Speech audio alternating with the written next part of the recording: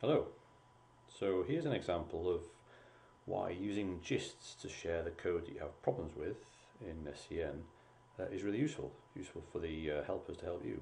So here's an example of a problem that Uwe was having, and he posted a little snippet which is great, gives us context, but more importantly he created a complete running example as a gist, and he's pointed to it here. So let's have a look at the gist. There it is. We can see that he's got an index.html and a controller, start controller.js, and also a view. We can very simply, from here, bring this into a running component on our local laptop. So let's clone it. I'll just copy this clone URL. I'll open up my prompt and clone that whole application that Uwe's having problems with onto my local machine. There it is in that directory called 832 and so on. And you can see those three files. Let's have a look at what it looks like. We've got the index, we've got the start controller, and we've got the start view. We can see there that Uwe's already pointed out probably something that's not working.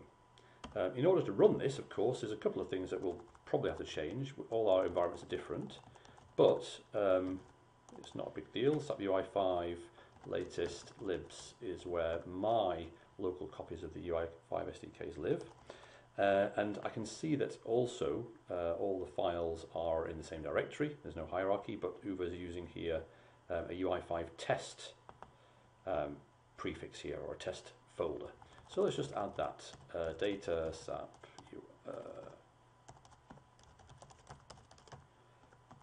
all we have to do is to say, well, where we see UI5 test, actually it's held in this same directory.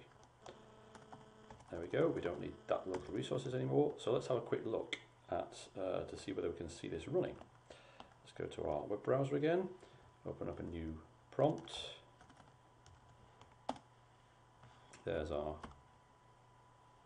folder, and there we have. We've got our program, or the whole application from Uwe, that we can then start working on to see why it doesn't work.